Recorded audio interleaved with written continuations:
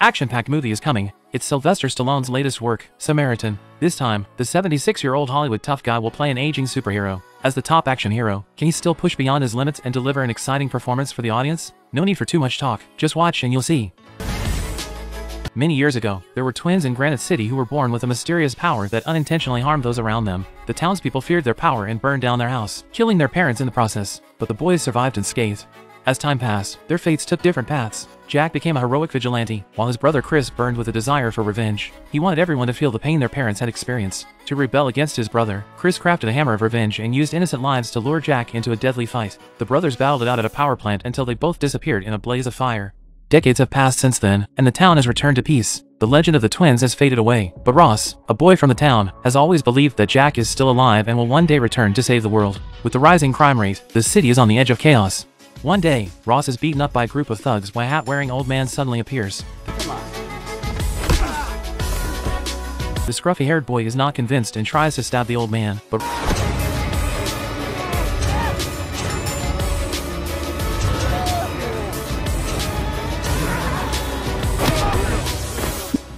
Ross realizes something and goes home to spy on the old man through a telescope. He is shocked to see the old man's back covered in burn scars. Could this junk collector neighbor be the hero Jack from years ago? What happens to superheroes when they get old? Sylvester Stallone gives us the answer in Samaritan.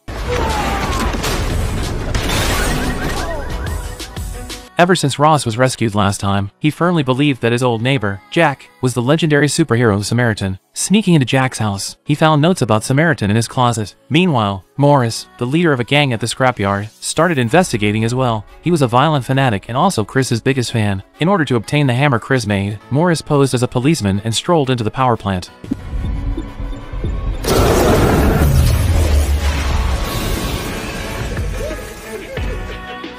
In an instant, the power plant's security system was destroyed, and all the possessions, including the hammer, fell into Morris's hands. Morris swung the hammer once and Jack, who was far away at home, felt a connection and realized his notebook was missing. He went to Ross to retrieve it but was stopped by a persistent little boy who kept asking if he was Samaritan, and how else would his notebook contain such things. Annoyed, he reluctantly admitted to being a fan of Samaritan too, but as he was about to leave,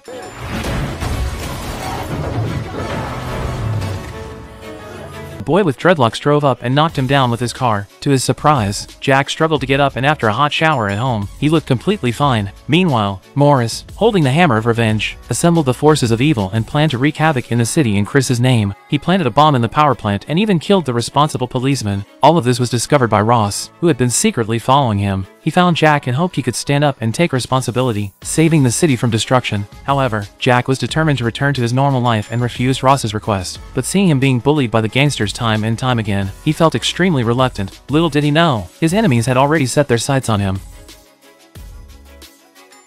A group of daring young men had the audacity to attempt to besiege Sylvester Stallone. Why don't you just show me? No problem. Jack, with a flick of his finger, sent the henchmen sprawling on the ground with missing teeth.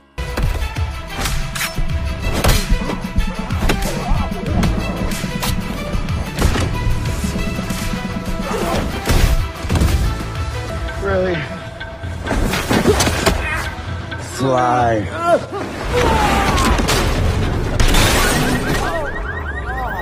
The fool didn't believe it and was rescued by a little girl who had witnessed the incident and appeared on the news. The news of Samaritan's reappearance quickly spread throughout the streets. Upon seeing the news, Morris immediately headed to Jack's home with his henchmen. Luckily, Jack had anticipated this and left the night before they arrived. Furious, Morris shifted his focus to Ross, whom Jack had saved multiple times. Despite his mother's valiant efforts to protect him, Morris kidnapped Ross. When Jack arrived, he saw the mask on the table and immediately understood Morris's intentions. He rushed to the power plant where Morris was installing a bomb, and his henchmen attempted to intercept him along the way. To their surprise, the elderly Jack was still a force to be reckoned with, as he plowed through them with his armored car. The fight was on, and Jack made quick work of Morris's underlings.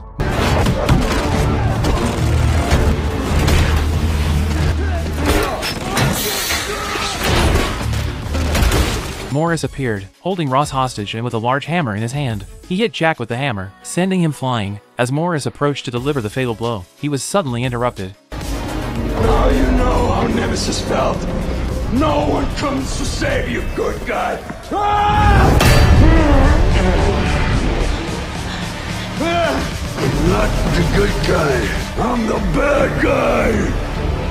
Nemesis. In an instant, the bomb inside the power plant detonated prematurely, and the hammer was back in Jack's hand. Everyone was stunned to learn that Jack wasn't Samaritan but rather the villainous Chris, who had donned his brother's mask after he died in a fiery accident. Jack, who had awakened from his slumber, broke through the defense, fighting his way through the horde of enemies.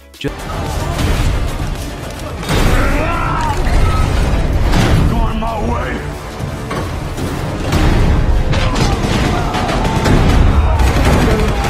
Just as he was about to rescue Ross, Morris appeared and kicked him into the flames. As Jack struggled to hang on, Ross pulled out a steel pipe and helped him escape.